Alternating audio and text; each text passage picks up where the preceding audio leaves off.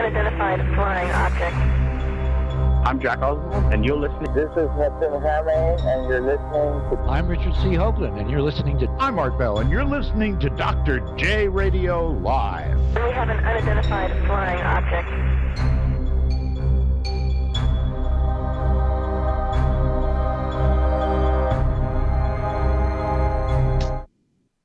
Welcome back to another great episode of Dr. J Radio Live. I'm your host, Dr. J, broadcasting from the City of Angels, or City of Demons, depending upon who you ask. And we are internationally syndicated, starting with our home base, Late Night in the Midlands, as well as their terrestrial affiliates in the United States. Also in the U.S., we have Black Swamp Digital Radio. And in the United Kingdom, we have Deprogram Radio, along with their terrestrial affiliates in London, Leeds, and in other parts of the UK, possibly even in the EU, as they keep expanding. Now, today, we are having a very special 1-hour live show. The second hour will be something else for you to enjoy. But this is the first time I brought this guest on for probably almost 3 years, a little over 2.5 years, that's for sure. He is a legend. I have literally been watching him for almost 30 years, 28 years to be exact at this point.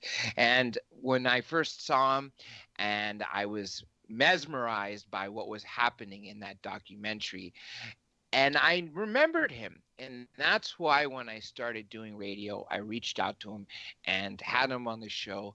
And a lot of people who were listening were wondering, why did things change? And that's what we're going to talk about today. Now, the reason why I haven't said his name yet is I was hoping you guys would all go out and check out the website and see the promotion of who the guest is. Well, if you haven't done so, well, then let me start to introduce him. First, this should probably be a big thing to tell you about, is he was an advisor for Nippon TV from Japan. And he came to the U.S. to check out Area 51. This was in the heydays of Bob Lazar, John Lear, George Knapp, and one of the most famous documentaries that I've seen that literally I remember watching in the early 90s, maybe even 90 or 91, was Dreamland. And that's when I was first introduced to our guest, and of course had seen him since then. And that's why he was locked into my memory, and I'm glad now that he's not only a guest, but a very good friend. So with that being said, let me introduce him to you. It's Mr. Norio Hayakawa. Norio, welcome back, my good friend.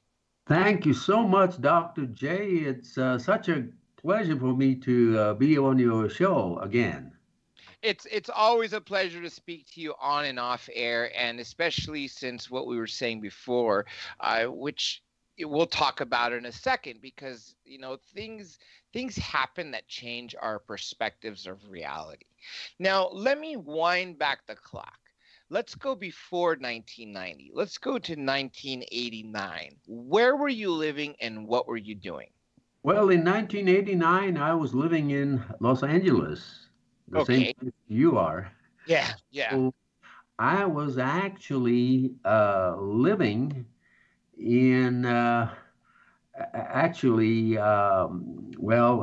a mortuary in Los Angeles. Strange as it may sound, that was in 1989, and I was living in the second floor of a lonely building just outside of Little Tokyo area in Los Angeles. And I was totally alone in this Japanese American funeral home. And I was, sleeping upstairs because they gave me a room so that I can answer calls at night, because nobody was there at night. You know, all the employees just come in during the daytime. So they gave me a room and gave me a job of answering the telephone live at night. And that was an amazing experience. And one night I was listening to the radio that was coming from Las Vegas. It was called the Billy Goodman Happening Show. And on that program was this guy by the name of Bob Lazar, whom everybody knows now. But at that time, very few people knew about Bob Lazar, and he claimed to be working on a special project at Area 51, actually just south of Area 51, called S4. But I was listening to this Billy Goodman Happening show in which he was a guest at least several times a week at that time. And I heard it. I heard the radio broadcast. It was around like 1 o'clock in the morning. And, you know, I just, it was very quiet at where I was. It was a mortuary, and I enjoyed listening to that show. So that was in 1989, and that was the beginning of my long years of investigation into what Area 51 was and is, even now. Before that, did you believe that there was extraterrestrials, or were you wondering that? I mean, or did you, what did you believe prior to 1989, prior to hearing Bob Lazar? That is a very good question, because I have always been interested in the possibility of existence of extraterrestrials, physical extraterrestrial, I mean, literally physical. So, but I wasn't sure, you know, because for many, many years, especially in the late 1970s, I used to read books published by John A. Keel, as well as by Dr. Jacques Vallée, and yes. I had been influenced by them, who came to the conclusion that the extraterrestrials were not necessarily physical in nature, and so I was into that kind of concept about extraterrestrials, but I wasn't still real sure. But that was in 1989. But then later on, I came to reaffirm my old belief that we may not be talking about actual physical extraterrestrials. And this is the reason why 1989 was meaningful to me, because it was a test of whether I really believed in physical extraterrestrials or not. And Area 51 caught my attention while listening to the Billy Goodman Happening show, and while listening to this claim of Bob Lazar in 1989. So now we fast forward to 1990. I assuming now this was during the filming of Dreamland, which included you, John Lear, George Knapp, Bob Lazar, and I believe a handful of others. And I recall one of the interviews of you was talking about what either you had filmed at Area 51 or you had seen, which were essentially lights. What did you think was remarkable about what you were seeing and what you caught on camera? Well, I was quite impressed by the appearance of very bright light that appeared suddenly over the Groom Mountains, which cover Area 51, you know, from, you know, people's view.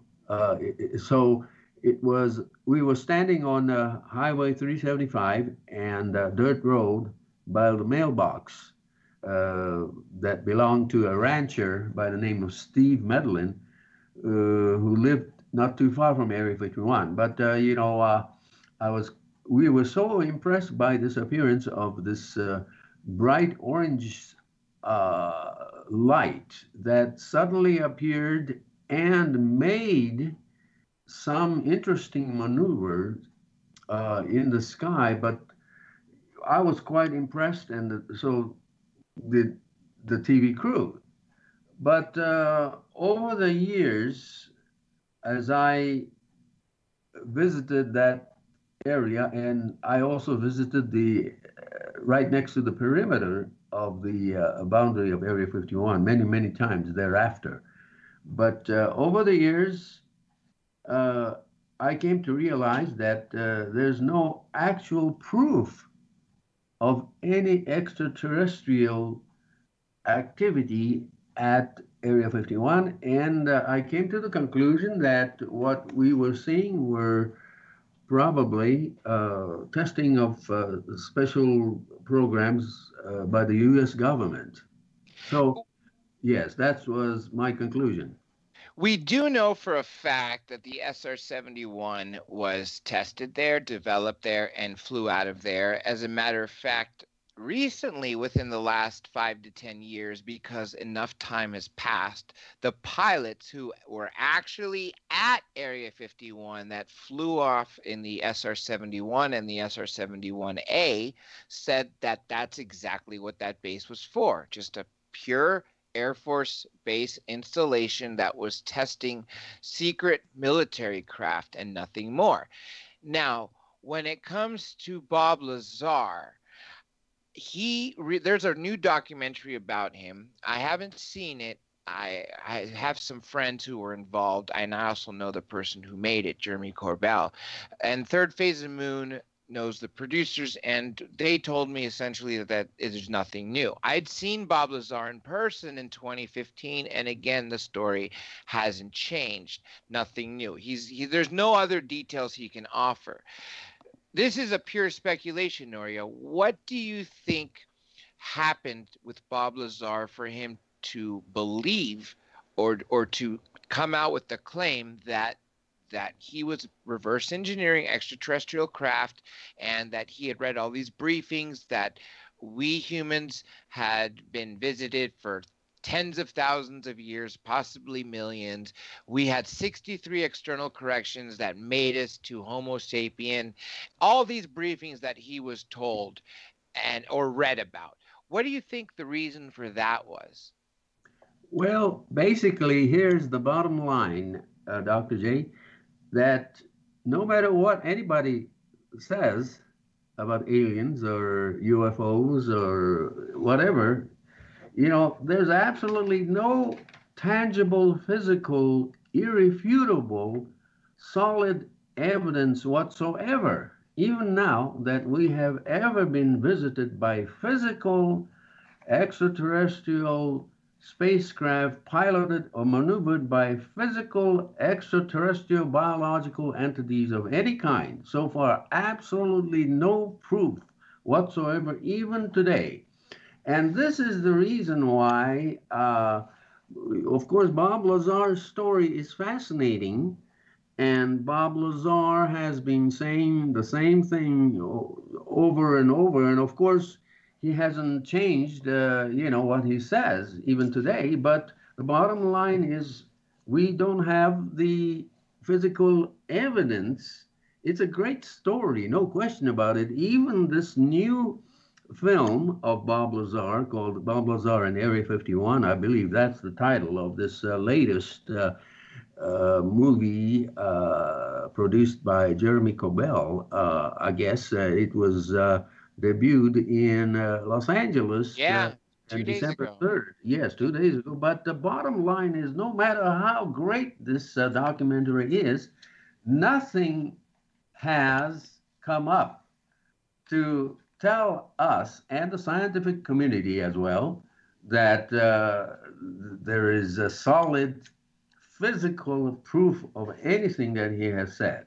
So this is the bottom line. And it's as long as we don't have any physical, tangible, universally, globally accepted physical evidence approved by the large scientific community of the world, anything one says about Area 51 is simply a story, and so my position is that Area 51, of course, exists, no question about it. It's a very, very important facility conducted with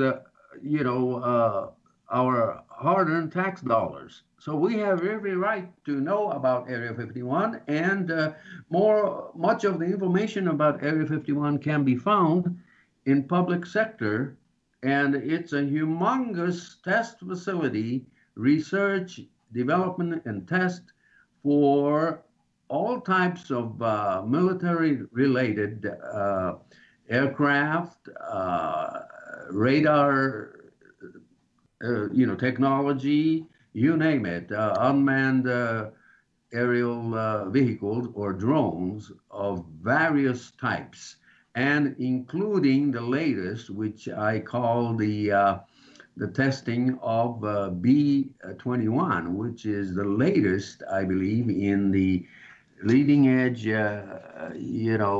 hypersonic aircraft. And so, that's the basic thing about Area 51. Yes, Area 51 exists, and it's alive and well even today. There are, at least a couple of thousands of employees working there every day at this facility, which is made up of at least a dozen defense contractors, including Northrop and Raytheon and McDonnell Douglas and you name it. At least a dozen contractors are present even today at Area 51. And just recently, in the last few months, they have revamped the entire airport at Las Vegas, McCarran International Airport. LAS, Yes, there's a section that is operated by AECOM, AECOM, used to be URS, which used to be EG&G. But yes, EG&G Special Projects Building, where Bob Lazar was hired. This building has been renovated just recently, and they came up, with this new ramps, and they paved the concrete, parking lot. And so that this proves that there's definitely a lot of things still going on, if not more than before, at this particular part of the airport of Las Vegas McCarran International Airport. And this is called the AECOM facility that is in charge of transporting the workers, and I'm talking about not manual workers, but engineers and scientists that fly to Area 51 from Las Vegas and then from other parts of the Southwest, for example, from California, even. Edwards Air Force Base. Yeah, that's right, and probably from Utah going to Area 51. So, these transportation, groups are called Janet Airlines. But anyway, even today, they are so busy transporting engineers day in and not out, 365 days a year, except for Saturday and Sunday and holidays. But, Area 51 is a real facility. But as far as the aliens are concerned, it may have nothing to do with Area 51. But, Bob Lazar started this association of Area 51 with aliens because he was shown a lot of documents. And even though he says that he worked on extraterrestrial vehicles over there, we still don't have any proof. In fact, we still don't have any solid proof of the existence of S4 facility 10 miles south of Area 51 by Papoose Lake. If you research the subject of S4, there's no S4 facility by Papoose Lake, even though there are many S4 facilities elsewhere, like Tonopah. There's a Sector 4 facility in Tonopah, area in Nevada. And then there's an S4 area inside Air Force Plant 42 in Palmdale, California, So S4 simply means Site 4 or Sector 4. That is common in many military areas. But this particular S4 that Bob Lazar was referring to is simply doesn't exist except from the mouth of Bob Lazar and John Lear. Now, there are a couple things I wanted to say. First of all, I'm glad you mentioned Janet Airlines. That is something that people cannot refute. There's a lot of activity going on there. And during President Barack Obama's presidency, he did say and acknowledged Area 51 as a United States U.S. Air Force facility. So it's no longer something that doesn't exist. Well, clearly it did exist back in the 60s and 70s and 80s and 90s. It was just not acknowledged. And of course, that sign, I believe it's on Mailbox Road. I've never been there. You will definitely be able to tell me this.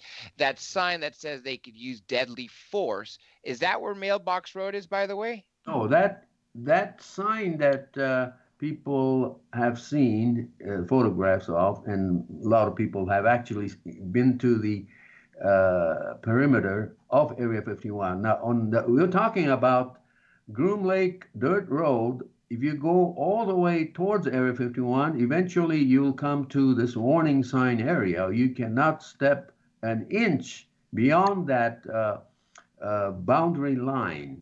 And there's no fence there except some orange-colored metal posts separating only, about 100 feet of each other. Just metal posts, orange. But the Groom Lake Road, at the perimeter line, there's a sign that says no trespassing, but it doesn't say anywhere that about use of deadly force. In fact, it says that no photography is allowed there. And recently they posted a sign that says that you are not allowed to fly any drones here. That's right. That's right. That's right. I do know, if anything, if even a pilot, accidentally flies there, that they will get shot down. A lot of people, but then again, I've yet to talk to a pilot that's ever been threatened by that, of course. And, if someone was shot down over Area 51 and was killed, we would never, ever know. That's the irony of it.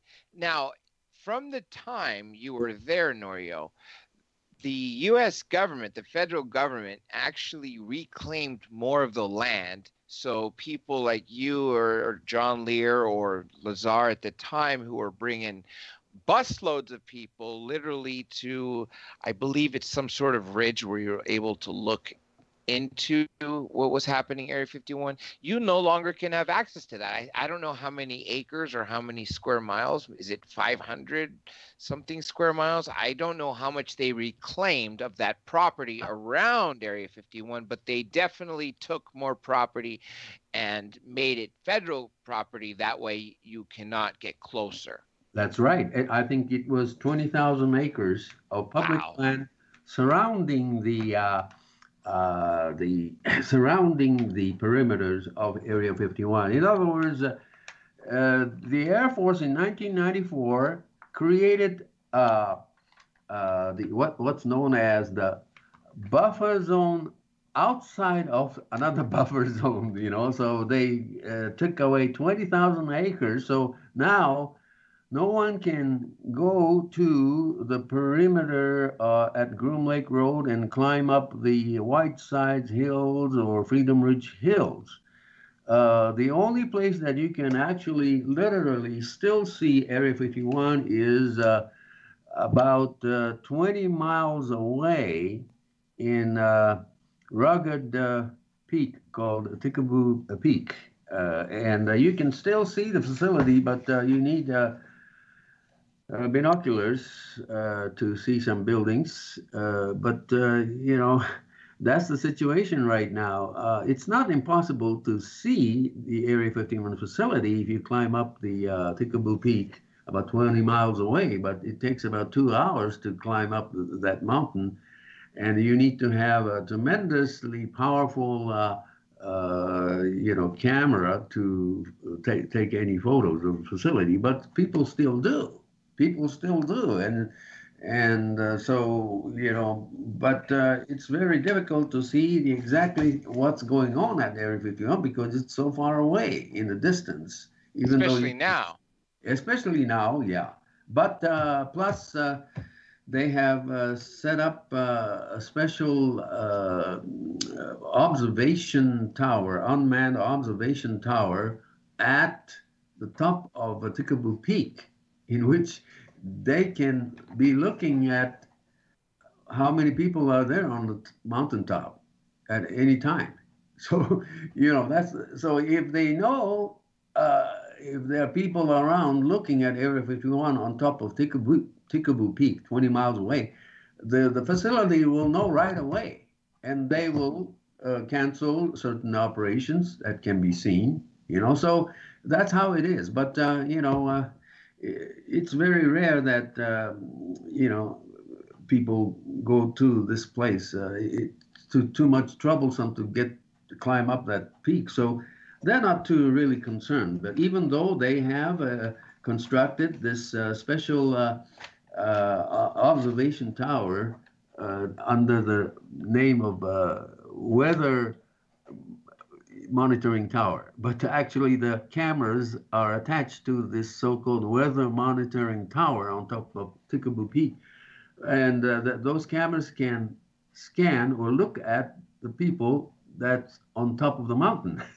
And they relay the message to the facility. And so, if they want to have a very, very special project test, they have to make sure nobody's looking at it. So even today, they can still find out who's looking at that facility. Now, let me say a couple of things. With regards to technology, we are so advanced right now, and what we have as civilians is pretty remarkable. And a friend of mine who's unfortunately very ill at this point because he's very old, not very old, not Paul Hellyer old, but he was a Navy SEAL in Vietnam from 66 to 69. And the way he broke down technology is he says what we have as civilians is what compared to the U.S. Army or Air Force is about 2 to 3 years behind. But special forces have technology that's about a decade ahead of us. And if we have all this technology that we civilians have access to now, I'm talking about these motion detectors with lasers, the small cameras that could be hidden as opposed to the giant ones from 30 years ago, I would imagine that the base is secured so much more than it was in the past and so much easier to be monitored. Now, let me throw two things at you, Norio, and I wanted to get your take on this. In preparation for today, and because I've already talked to you since you've turned around from what you said in 28 years ago, I found two explanations that are surrounding the web from skeptics of what could possibly have happened, why Bob Lazar, if in fact Bob Lazar was not, I'm going to make this clear for all the listeners because I don't want people to go on these wild goose chases and start saying I'm trashing Bob Lazar. I'm not doing anything of the such, folks. I'm just presenting something to my guest that I read from other skeptics just to get his opinion. So here are the two opinions, Norio. One is that the sports model that Bob Lazar worked on was not extraterrestrial, but was in fact a captured Soviet disc. And the reason why the seats inside were child size was because it was in fact made by the Soviets for children. That's one theory that's been going around. The other theory is that Bob Lazar was shown these briefing documents because that way, if he'd ever talked, then he could blame the ETs as opposed to saying the U.S. government has this technology. What do you think about those two claims? I believe Robert Schaefer, the skeptic, he comes on the show. I've had him debate Stanton Friedman in the past. I haven't had him on recently. You know who Robert Schaefer is, right? Yes. Yeah, he operates badufos.com. Very intelligent guy, by the way. He's in Mensa. And usually when I want a debate, between, Richard Dolan or Stanton Friedman and somebody from a ufologist versus a skeptic. It's Robert Schaefer that's always the one who's up for the debate. And so one of the things that he also claims is that Bob Lazar was shown this stuff that way if he spoke, or maybe they wanted him to speak to throw people off of what was really happening. Again, I'm not telling everybody out there this is what I believe. I'm just throwing out the ideas that have surfaced from other investigators. What do you think about those two claims, Norio? Yes, I think I would rather take the second, the latter part of what you said, the two possibilities. That's more realistic as far as I'm concerned, rather than talking about physical extraterrestrial connection.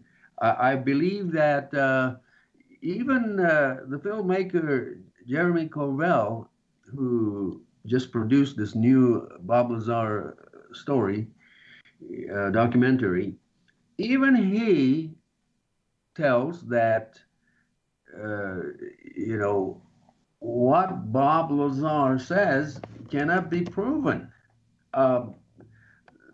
So the possibility, the most likely realistic possibility, is that he was shown on purpose something that would, eventually protect him from being charged with espionage or be charged with something by the government. And so he can always give the excuse using the alien connection to Area 51. So, that scenario, the second scenario in which Robert Schaefer supports, I think is more realistic. And Bob Lazar himself has never said that what he was shown was the reality, but he said that it's possible that he was shown something that was not true by the government on purpose. That is actually true. I have seen an interview where he did say that. And as a matter of fact, a few years ago, when it was, I believe, the 25-year anniversary, he also said something which isn't too shocking. He says he wished he never said a word about it. He says that way he could have kept his job and continued to work on something that he enjoyed, because he enjoyed the propulsion. That was what he liked. He didn't enjoy what it was doing to his wife and the hours. The paycheck was pretty good, but he wishes he can go back in time and basically shut up about what he said. That's what he says he wish he could do, because he says he does not want to be known as the UFO guy. That's why he never does interviews, and he only recently did a short interview on Coast to Coast just to promote this film. And I know Jeremy Corbell for years, and I know for a fact it took him a long time to convince Bob Lazar to do this movie, because Bob Lazar currently runs a scientific store, and they do a lot of government projects. It's called United Nuclear, and now it's in Michigan as opposed to, I think it was in New Mexico, possibly where you live right now. And so he does not want to be known as the UFO guy, because he said it interferes with his credibility when he's trying to do science projects or contracts for the government. And so that's one thing there as well. Now, we also have Stanton Friedman. To this day, Stanton Friedman tells me off air that he wants to believe Bob Lazar, but he just cannot, because he said there's nothing there that supports that he is who he says he was. What do you think about Stanton Friedman's claim that Bob Lazar is a fraud? Well, I think Stan Friedman's criticism is rather harsh, because Personally, I don't think Bob Lazar is a fraud by intention at all. He's a very normal guy in the sense that he doesn't want to be he doesn't claim himself to be a you know have any association with fraud, but Stanton Friedman immediately classifies Bob Lazar as a fraud and hoaxer. But in essence, Bob Lazar has never been a hoaxer or a fraud. He just told his story, saying that he was shown something by the government, and then he claimed that what he was working was extraterrestrial. But the bottom line is that he may have been deceived, and Bob Lazar is really not was not really in it for money, because it's hard to make a living on UFOs. That's a true. fact. That is very true. Yeah. So his main job now, and his main job has always been the scientific equipments, and then doing odds and ends for some contractors, and that is his main job. But his fame was promoted not by himself, but people like John Lear and George Knapp. Yes. George Knapp and John Lear and others promoted Bob Lazar's story to, it seems like to me, that in order to promote themselves, like people like George Knapp may be sincere, but he would be nothing without Bob Lazar. John Lear is actually this. I don't want to say anything bad about him because he's a great guest and he's a good friend of mine. But every time we do a show, regardless when I say, hey, let's talk about something different this time, he likes to bring up what happened with Bob Lazar and how he essentially found out about S4 and how he set him up with George Knapp. But I see where you're coming from, where if it wasn't for Bob Lazar, John Lear and George Knapp would not be nearly as famous in the ufology world as they are. Exactly. This is the reason why George Knapp says that the claims of Bob Lazar never changed, and Bob Lazar has never changed his story. Sure, why should he change his story all these years? Because from the very beginning, his story, no matter how fascinating it was, didn't have any solid, backing by the vast majority of the world's reputable scientific people in the science community at large. And so, as I told in the beginning of this program, we have no universally accepted physical, tangible, credible, even documentary evidence whatsoever that we have ever been visited by physical extraterrestrial beings in physical extraterrestrial spacecraft. And that's the bottom line. So no matter what people say and claim about aliens, as long as we don't have this final, solid, tangible, irrefutable evidence, this is all just a story, a good story, just like the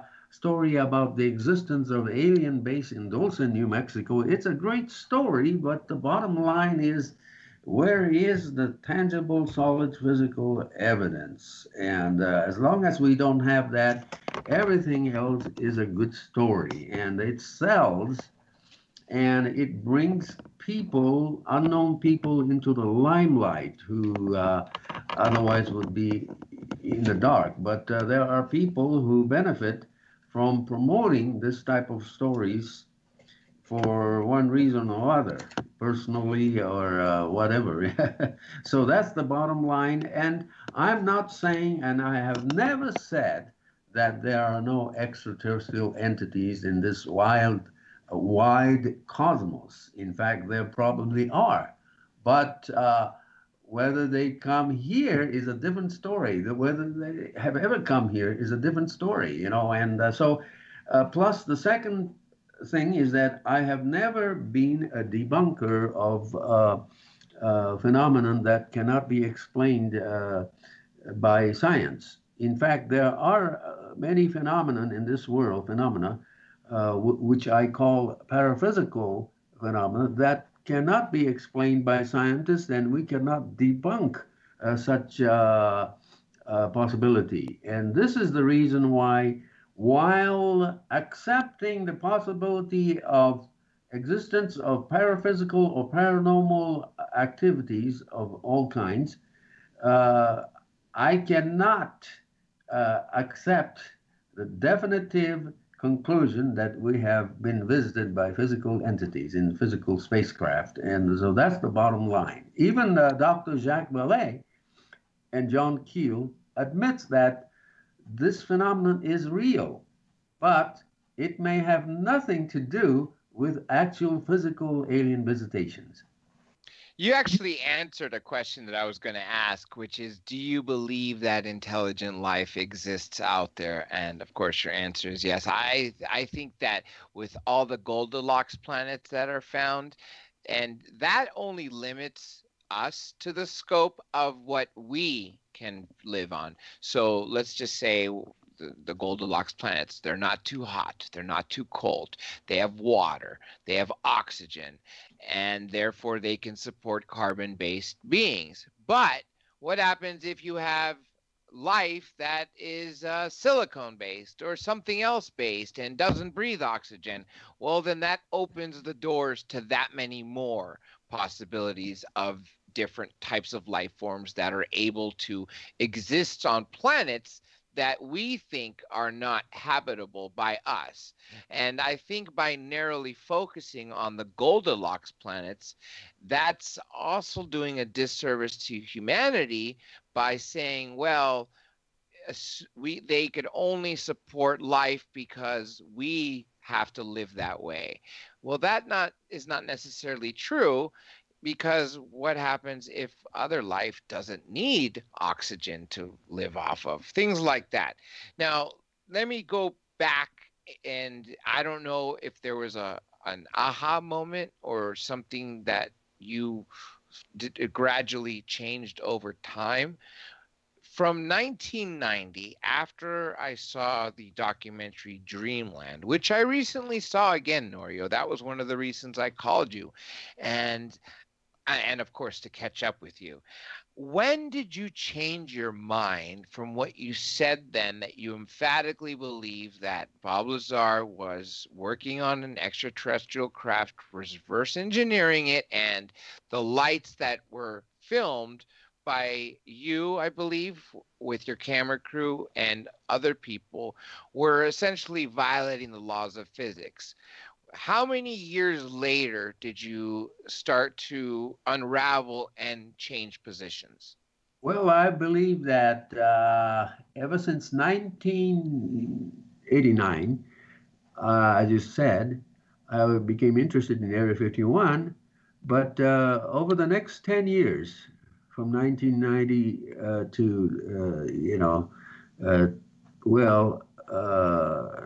2000, I have changed the position, and I have begun to take the position that there probably is nothing alien about Area 51, but yet it's an important base. It took me 10 years to come to the assertion that Area 51's theme was used or by the government as a smokescreen to detract attention away from serious scrutiny of that base. And so I have come to the belief that the Air Force have taken advantage of people's beliefs in aliens to bring out a laughter curtain of some type, to dissuade people away of the reality of Area 51. And, I like the word laughter curtain because that's exactly what was produced. And Bob Lazar's role was part of that because in 1988, by the way, Area 51 was indirectly, suggested by this magazine called Aviation Weekly, Aviation Weekly magazine. And in 1988, the U.S. defense industry was concentrating on stealth technology and especially the coding that they used to bring about a low radar visibility. And I'm talking about the black, type of chemical material which was developed at that time. And at that time, the United States was very worried about Russian and Chinese scrutiny of this stealth technology. And so, somehow in 1990, with the explosion of the Bob Lazar situation and the Area 51, the notoriety, and I'm talking about alien presence of Area 51, that concept has been purposely,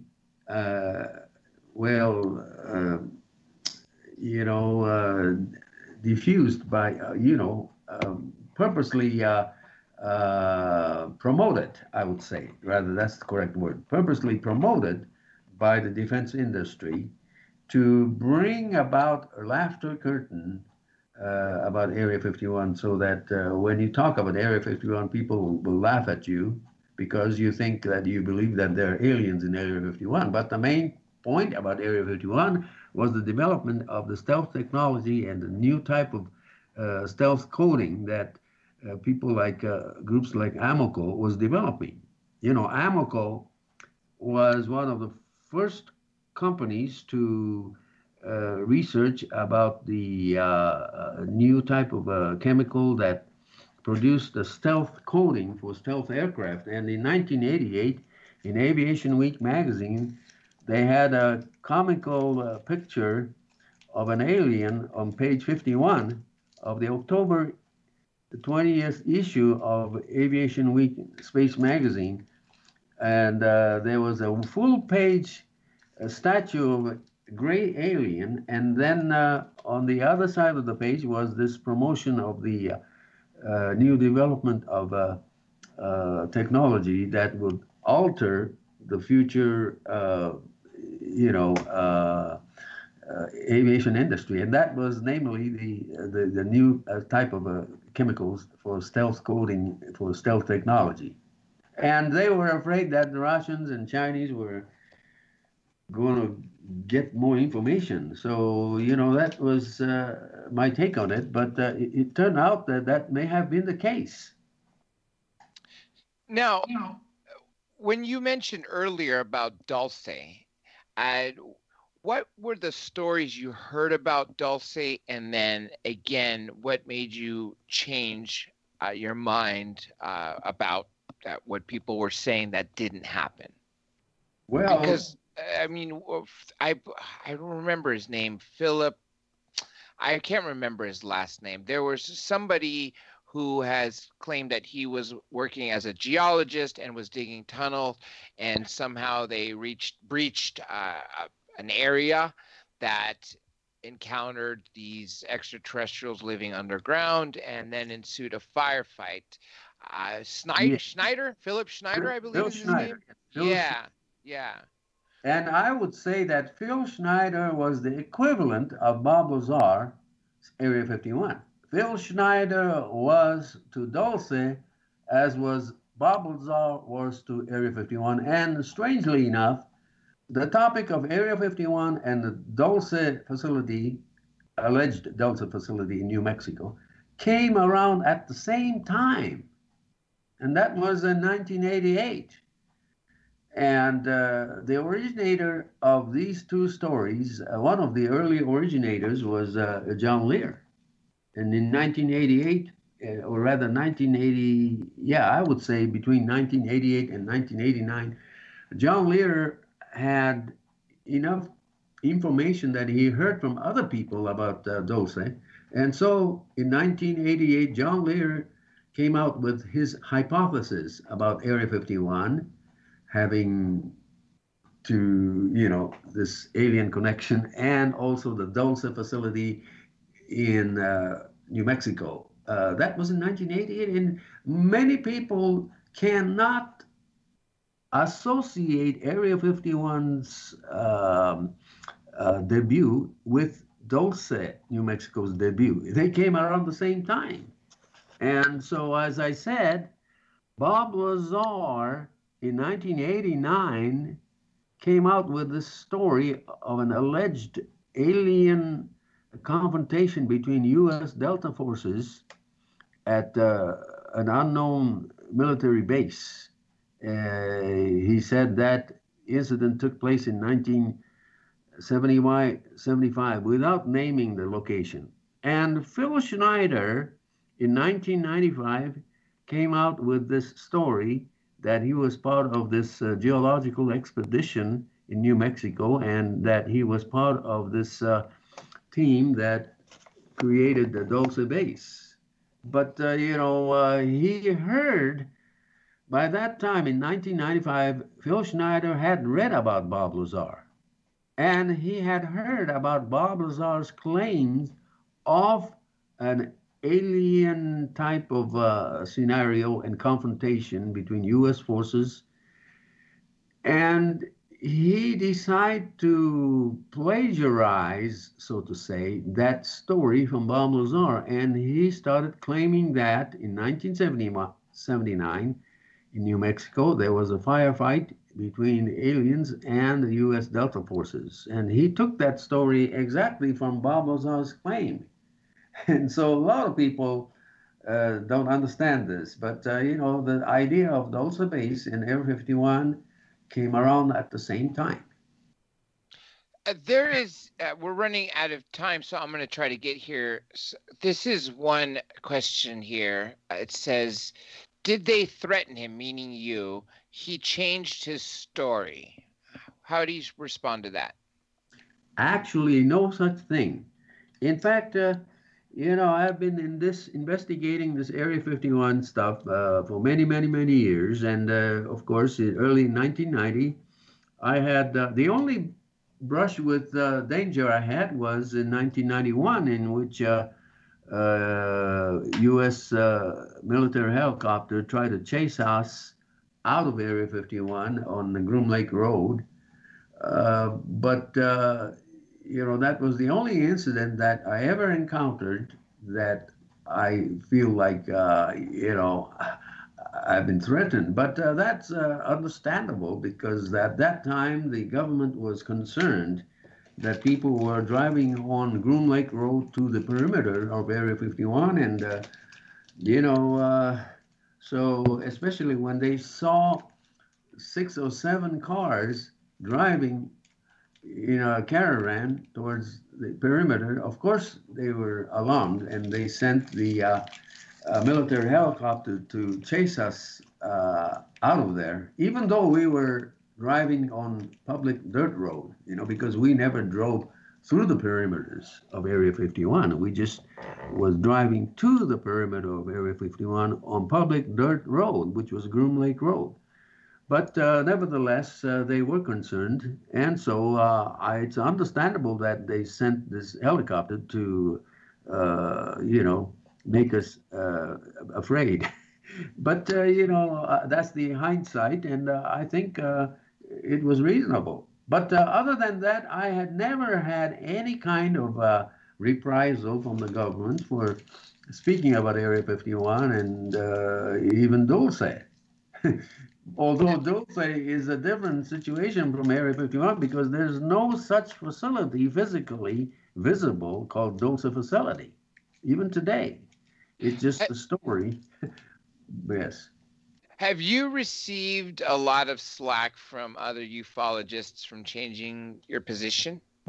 Yes, that's right. Because there are many, many, many so-called ufologists and many in the UFO community that accuse me of being a government agent, and that's the favorite tactic of brainwashed people who are firm believers in aliens and Area 51 alien connection and Dulce base connection. And those folks, I believe, are brainwashed so much so that anytime anybody changes his mind about these topics, they accuse you of being part of the government. And that brings me a lot of laughter, because that's a favorite tactic of anybody that is brainwashed and that immediately thinks you are a government agent if you don't agree with them. I hear a question, third phase of moon says Norio believes no alien tech whatsoever exists at Area 51. That's right, because there's no evidence. Yes, there are some amazing technologies that have been developed, but there's no proof at this time, whatever, that aliens has anything to do with it. It's just the scientists, the hardworking scientists' devotion to their job and to finding more better technology for a lot of weapon systems and aircraft and so on. That's what it is all about. So I feel sorry for those who are totally brainwashed into believing that alien technology is operating at Area 51, or people who believe that Dulce base is filled with aliens working with the U.S. government to produce, new type of a bio robots or something like that. They are totally brainwashed, and I don't blame them for being brainwashed, because it may have been the government who tried to persuade them to believe that way.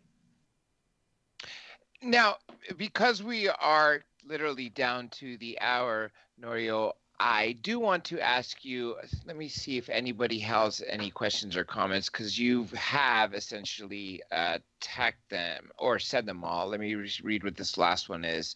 I believe, no, this one is just a comment within people.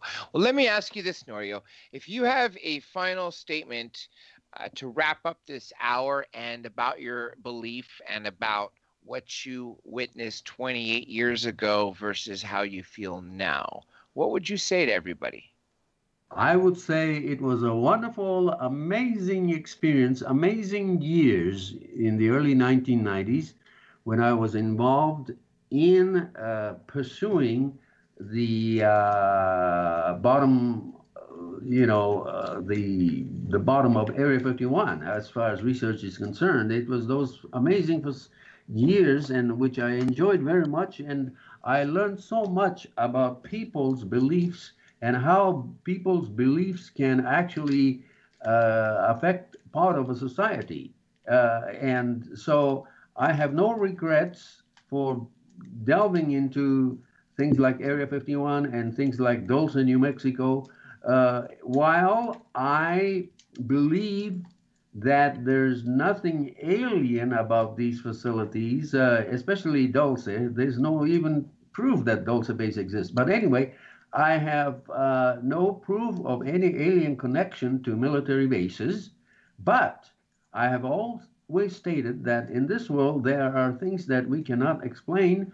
For example, about life and death. And I'm interested in life and death.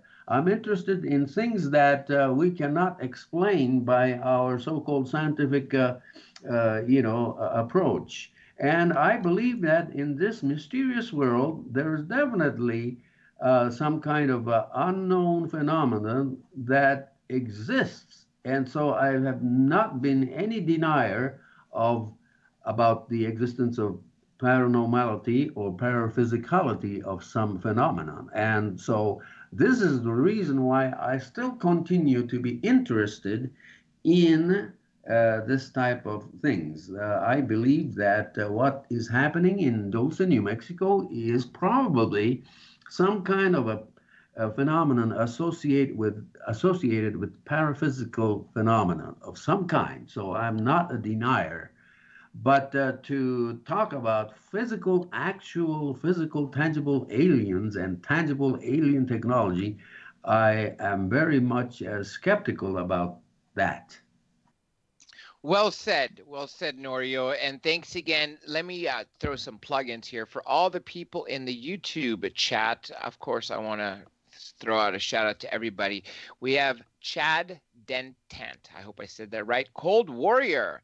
And of course, Adaraike Studios, which I should just say his name. It's Adam Keen. He is my editor and my moderator. We also have here Norberto Kales and Derek Turner.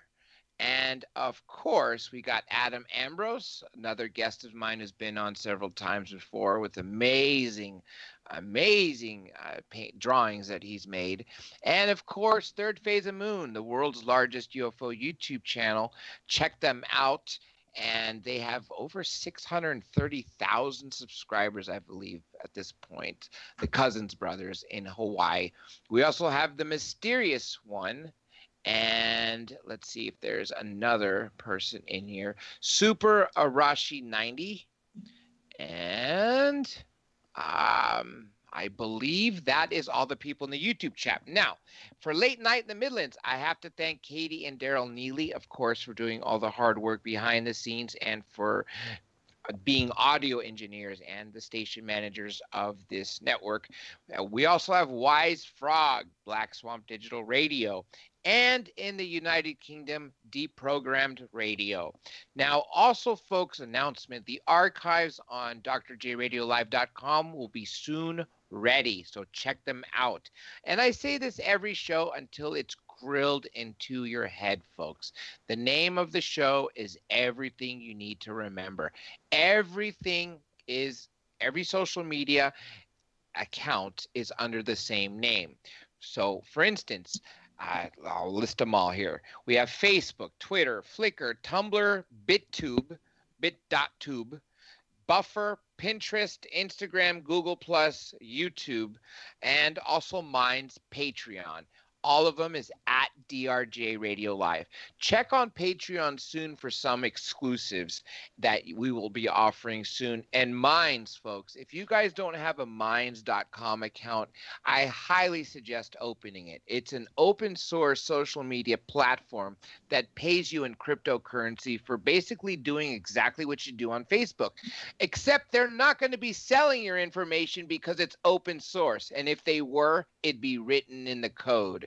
And there's a lot of intelligent discussions there. They tried to combine sort of like an Instagram and a blog and Facebook and a Twitter kind of together because it uses ad tags and hashtags. Now, I'm not here to promote Minds. I just want to let you guys know why you should check it out and open an account. So remember, everything is at DRJ Radio Live, and the website is drjradiolive.com, drjradiolive.com. The show, folks, remember, Monday through Fridays, and Fridays we do Flashback Fridays, where we started from the very first show that I've ever done, which at the time was I was hosting Third Phase of Moon Radio. So this Friday, we haven't announced the guest of who it'll be, but it'll be the 5th show that I had ever done on my own. And on top of that, folks, I guess I want to thank all the listeners out there in the United States and in the UK, and of course, all the people I gave shout outs to in the chat. And I also want to plug in one more thing.